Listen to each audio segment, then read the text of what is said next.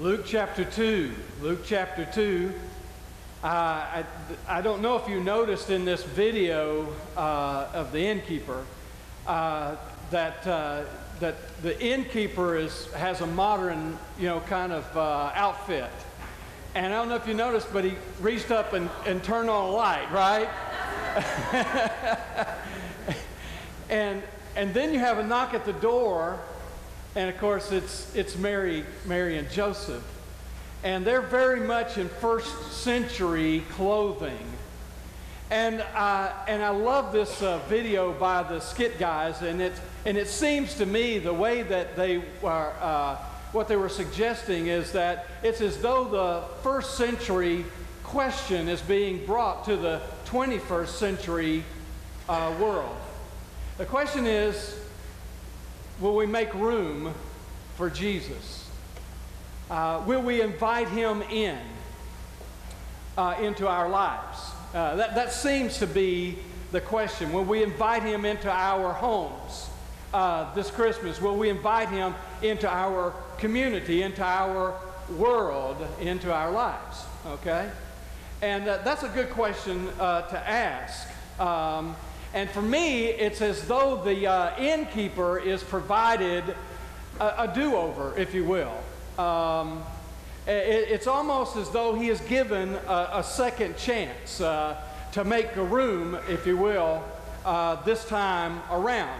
Because if you look at the story, and we've all read it, the innkeeper is the protagonist of the Christmas story, right? I mean, he's the villain. He's one of the villains of the Christmas story.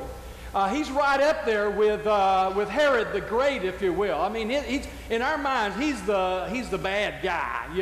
Why didn't he make room at his establishment for this couple? And it sort of reminded me of the story that I read about at a church where they were going to have the Christmas play, and they were for children, and they were handing out parts for the Christmas play. This one boy, he wanted to play the part of Joseph, but when the parts were assigned, he was assigned the role of the innkeeper. Now, who wants to play the role of the innkeeper? You did, didn't you, Ricky? So really we think this is the villain. He didn't want to play the part of the innkeeper. He wanted to play the part of Joseph. And so they went through all the rehearsals and everything.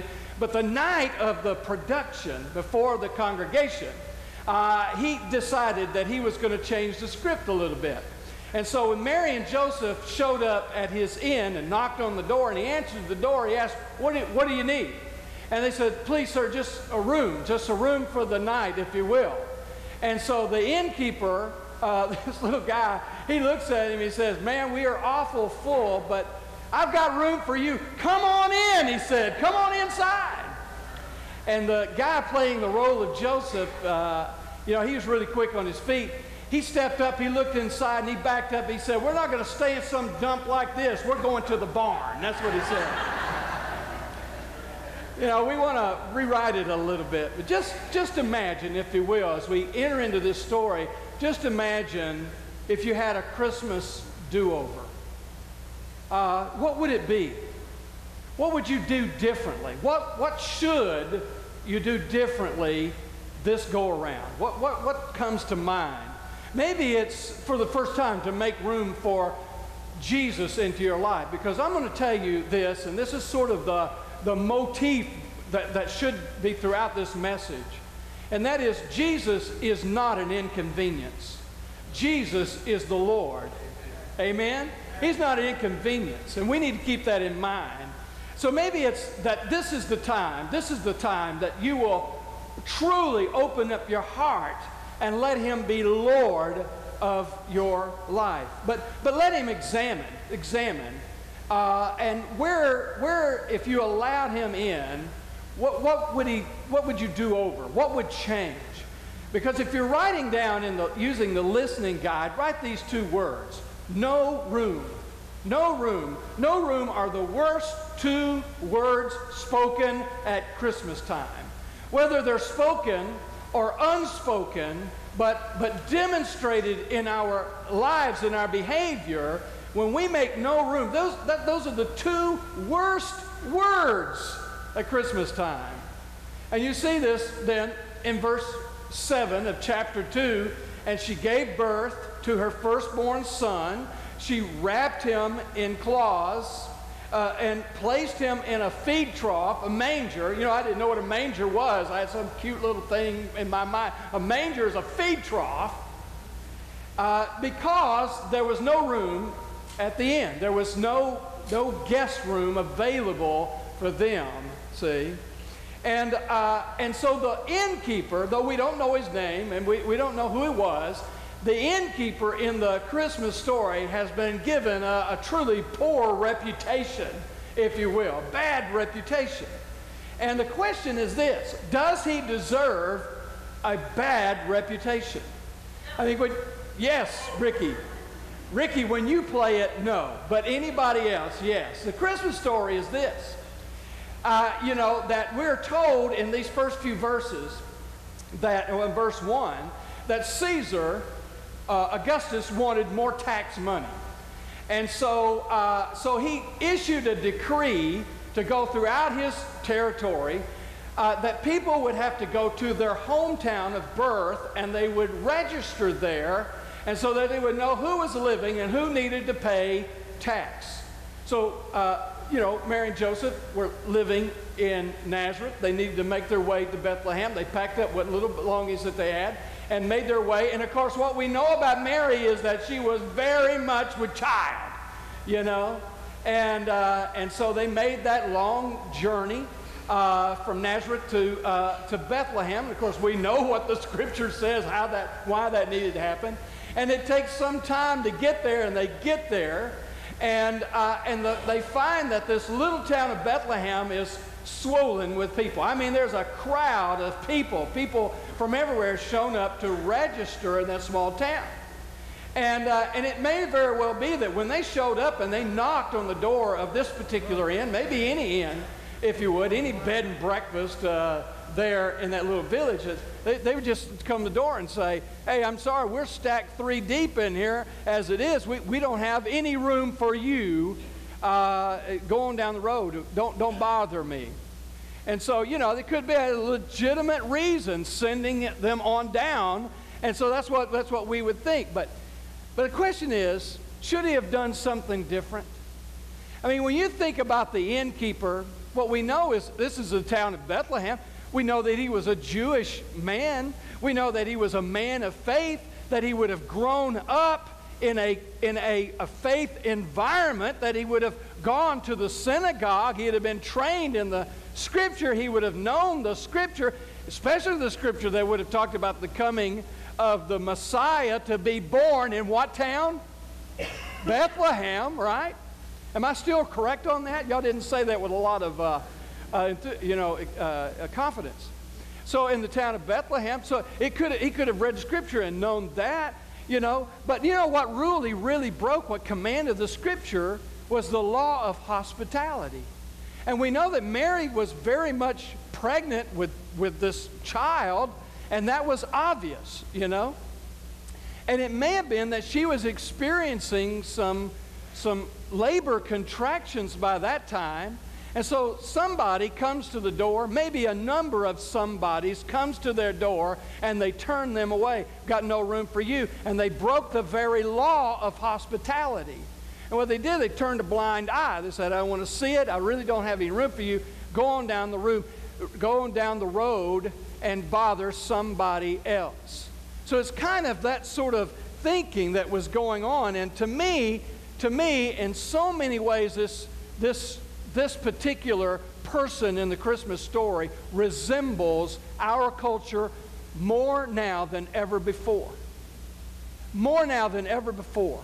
You know, even when 20 years ago we were talking about the craziness of Christmas, we were talking about the challenges of our culture, we were talking about the things that we face and don't lose sight of Christ in Christmas. After all, He is the reason for the season. Been saying that now for about 25 years.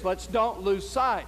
But you know what's interesting is that maybe it's not for us as believers, but we do know that more and more our culture is distancing itself from anything to do with Christ. I mean, if you watch, and I only have public television, I've got like 7 channels, and they're all anyway, but I've got just public television. And when I intentionally would surf through there, and just amazing.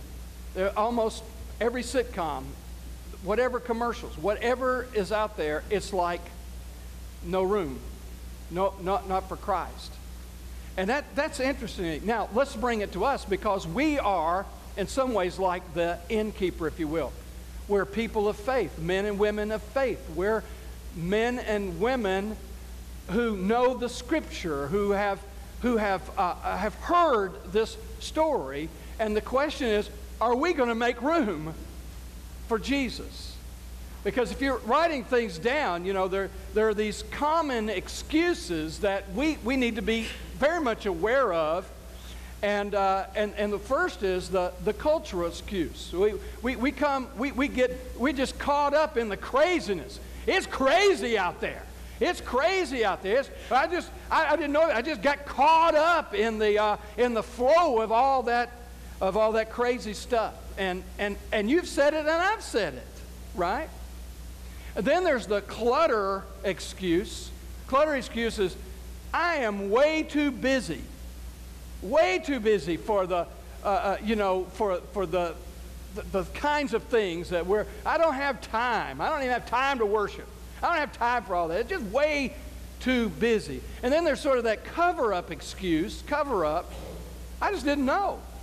If I'd known, I just didn't know. Now, who in this room doesn't know, right? But sometimes we just got to get, I just didn't know.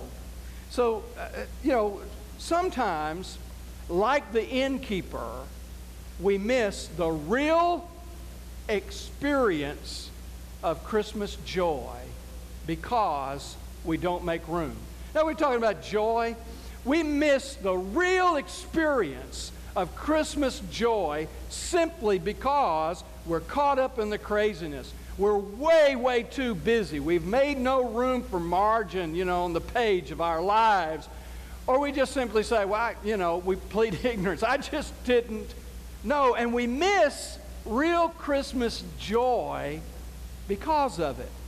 In fact, it is very possible for us to lose our joy in the midst of all the stuff of Christmas. You just think about that. Isn't that possible? You believe that's possible? It is possible for us to miss out or to lose Christmas joy.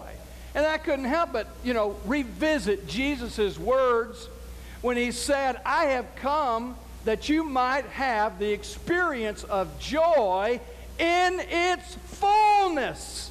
We are to be full of the joy of Jesus. That is the truth.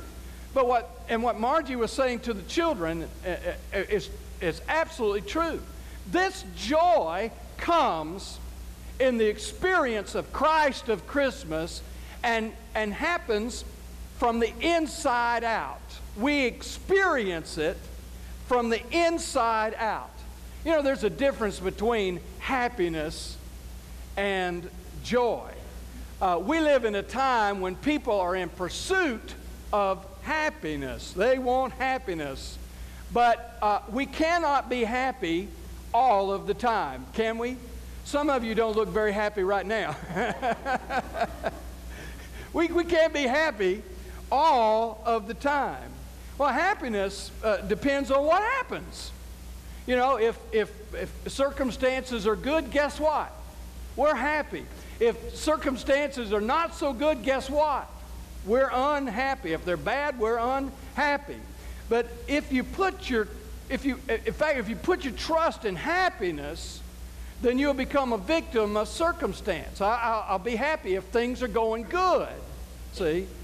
But if you put your trust in the Lord, then your true joy and your life will never change. True joy will never change because the Lord God never changes. Amen? Happiness is cosmetic. I can put on a happy face for you all day long. You know, there's a little girl that I think she broke some record because she was able to keep a smile on her face for 10 hours straight, 10 hours, 17 minutes straight without breaking her smile. How about that? You know, I can't last that long.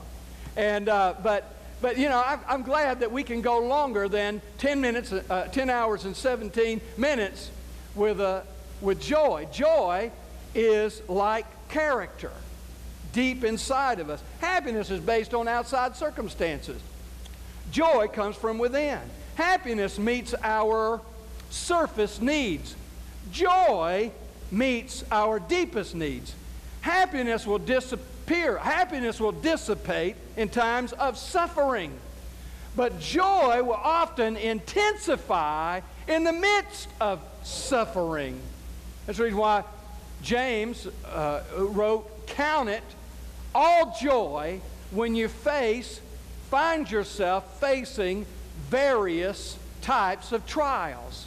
You know that word various types, that word in the Greek is where we get the word polka dotted. Various polka dotted, all colors of trials, whatever it is that we face. Count it all joy. Count it all joy. How are we able to do that? Because we have Jesus in our hearts. So now I want to tell you something. There's nothing wrong with happiness. I like it when I like being happy. You know what I mean? I like happy things. I like happy days. But it's much better if happiness is rooted in joy. Amen? Isn't that great? And I believe that that's the correct flow of things, that happiness really does flow out of our deep-seated joy. You know, that we can lose our joy because of the sinfulness of our lives. That's what David said. David in Psalm 51 had lost his joy. Lost his joy. Now I know it's deep inside, but he wasn't where God wanted him to be. And this is what his prayer was: restore to me the joy of my salvation. Say that with me. Restore to me the joy of my salvation. Did y'all get that? I didn't say it here really loud. But then listen to this. When he restores the joy of his salvation, David says this to the Lord: "And I will teach transgressors your ways, so that sinners will turn back to you." I love that. You know, joy can be restored. We can lose it. We like the Psalm 42. We are like the deer thirsting for God. We need that joy deep inside. We want to drink of God. And I want to tell you that joy is a proof that what we have is real inside us. Joy. Imagine being joyful in the midst of some trial. You imagine finding God's confidence in the midst of that. And then we're told in Psalm 100, we are to serve the Lord with gladness. And that's like joy. You can't see gladness without smiling. Some of you are still not smiling. You know, but it's like that. Listen to this. Joy, the joy of the Lord is our strength. You believe that? The joy of the Lord is my strength. Joy lifts the burden. Joy takes the pain. When you get weary in your body, in your mind, you know what we're supposed to do? We're supposed to praise the Lord. I don't know how it happens. It's a miracle. We break out and we begin to sing. We sort of sing before the Lord, and the joy floods into our soul and renews us and energizes our mind and our physical frame. We know that. How do we know that? We practice it. We put it into practice. We experience it time and time again. The joy of the Lord is our strength. We need that. You know, I was thinking about how often we could be this time of year, you know. And it could be like that little preschooler that was just last week with singing in their preschool Christmas production at First Baptist Church in Gulfway, Texas. And the little preschoolers, they came up, the little babies, you know, just little babies, preschoolers, they came up onto the stage, and the place was full. And they came up onto the stage and they began to sing. And this one little boy, he's a little guy, he began to cry, and he was crying, he was bellowing, the whole time crying. These other kids, they're singing their Christmas song, singing, all the way through. And this little boy, he is crying. Oh, he is totally unhappy. And then at the end of the song, he got quiet. And the leader, the lady that was leading the music, she turned to the congregation and said, believe it or not, that song was Joy to the World. The Lord has come. Joy to the world. Well, that's the way it is. But sometimes we're just not where God wants us to be in relationship with Him. We lose our joy. Sometimes we can lose our joy in the midst of all this because we've lost our sense of priorities. We've lost our sense of priorities. And let me tell you, we lose focus when we lose track of what is really important to God. And when we lose what is really important to God, we lose our sense of priorities and we get caught up all in this. So how in the world can it happen? How can we experience? Well, we gain Christmas joy, and I want you to hear this, when we make room for Jesus. When we make room in our living and in our giving. When we're changed and we make room for Him. Now, let me just say it like this. It's like the innkeeper, if we can put it this way. The innkeeper missed the opportunity to experience real Christmas joy. We often can miss the experience of real Christmas joy, just simply saying no to the Lord. That's how it would happen. He missed out. But do we want real Christmas joy? Do we really want to be able to sing out joy to the world? The Lord has come. He's come into my life. He came into my inn. He came into my house. He came into my family. He came into my community. He came into this situation.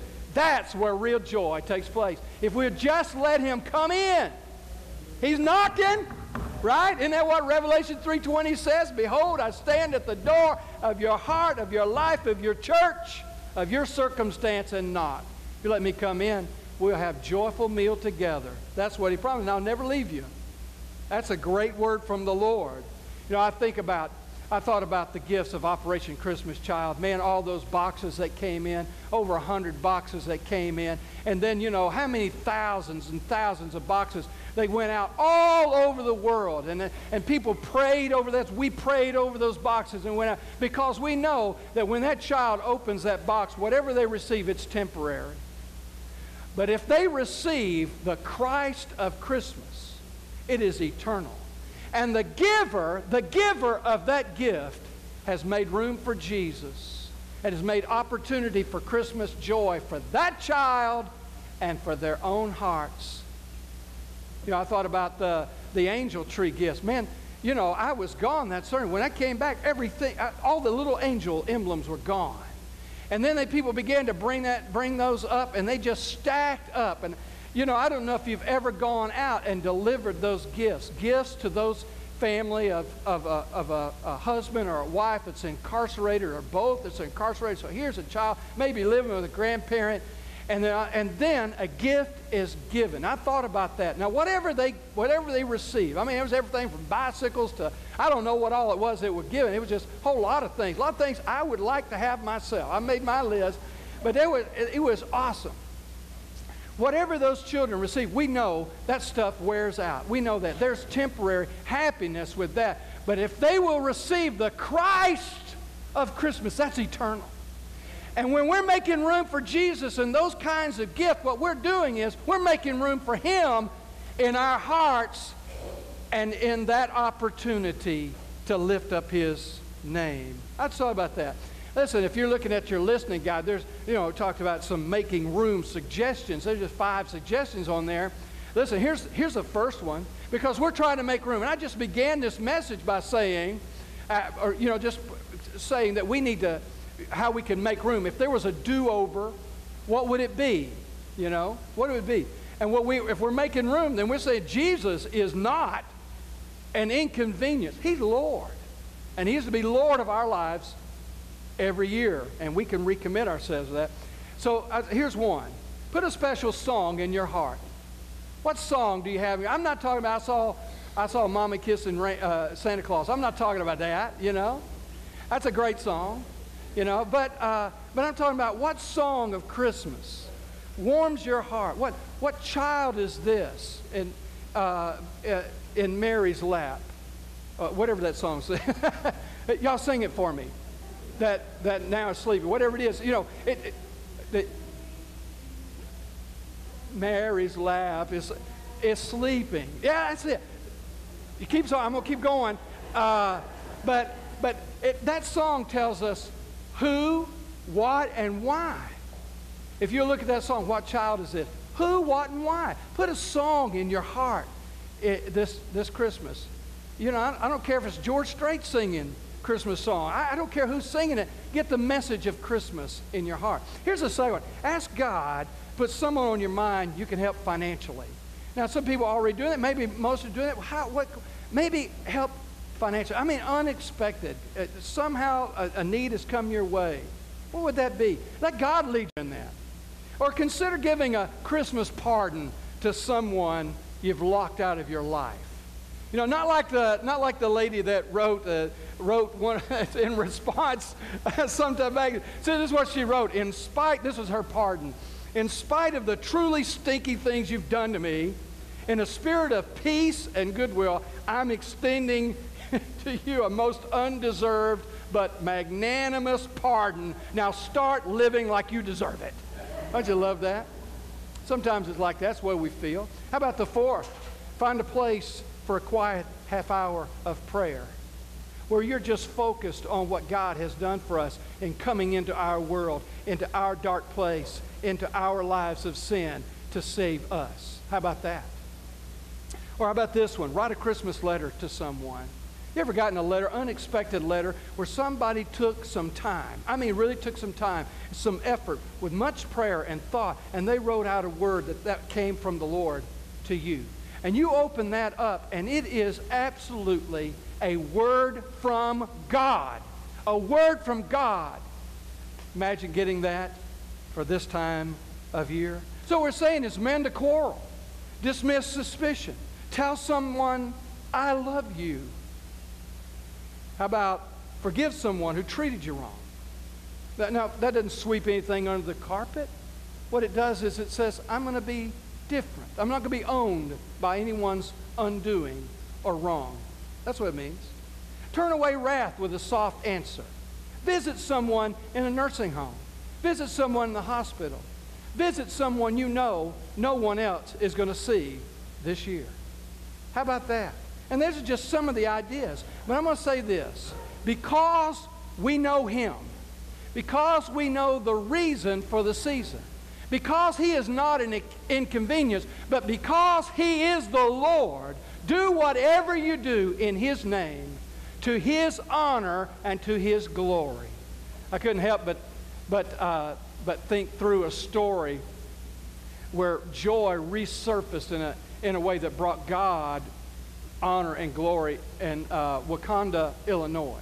I've never been there, but I love the story. In fact, my wife and I watched a movie last year about this story, where that particular community had a tradition. Every year for 40 years, they displayed two large crosses, lit two large crosses, and displayed them on their two water towers in their community. And that signaled for the community the coming of Christ and the coming of Christmas. They did that for every year for 40 years. But a man in a nearby town was offended, and thought that there needed to be a separation between church and state, and brought a lawsuit from the Atheists of America, organization. And so the community, they rallied, they tried to fight it, but then they met together and they realized the money was just going to be so costly that they decided to take the two crosses down. A lady that attended the meeting, it happened on Tuesday. Now, her name was Rosemary. She said that the meeting about the crosses was on Tuesday night. When it was over, we knew the crosses would have to come down. But then her husband, Chuck, did something she wasn't expecting. When they got home, he went out to the closet in his shop, and he began to build something. He put some lights on it, and it was a large cross, And he took that, lit it up with lights, and he placed it in the window at their home. Well, then a fellow named Will Shoemaker, who owned an appliance business down on Main Street, he drove by, he saw that. So he went and he made a cross display, and he put it in the display window at his appliance store on Main Street. And then others began to take their cues from that, and they went, whoa, this is awesome. And then it wasn't long, and crosses were appearing everywhere, on houses, on antennas. Remember antennas? Have to hang it on your satellite now, you know. Antennas, yard displays. They were hanging at trees, windows. They were all over, up and down Main Street, downtown. I mean, it's just like this. This lady named Joyce Mitchell, after driving around with her 2 children, 6 and 9 years old, looking at all of the crosses that were lit up, she said this. She said, the media portrayed us as losing the fight, but we didn't lose. 2 crosses were replaced with hundreds. Here's the statement. And God was glorified through it all. God was glorified. If we should learn anything, I know it, praise the Lord, thank you, Lord. I know it, we got to give him the glory, right? So here's the thing. What are we going to do? I know it's crazy, it's busy, we got a lot on our mind, but how can we make room for Jesus this year? How about letting him be birthed in your heart? How about letting him be Lord over your circumstance? How about letting him be your guide in some life-changing, though simple, life-changing experience? That's what it's about. And see, much more than displaying a lit cross in the window, we are displaying the light of Christ through our lives so that he might receive glory through all we do and say. Wouldn't it be terrible if we went this Christmas season and we hadn't made room or done anything in his name in a way that brought glory to him? No, we don't want that. We want to let this message, let his word soak deep into our hearts and our lives, and let him be our Lord, our Savior. Let him guide us in what we need to do. What do you need to do to allow him to be Lord? What if you made room in your life? What would he do?